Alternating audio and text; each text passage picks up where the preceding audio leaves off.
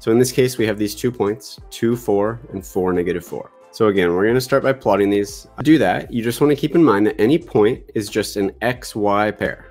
It's always going to say x first, then y second. So our x coordinate is +2. So we're going to go over to x equals +2. We're going to go from this x equals 2, y equals 0, up to y equals 4.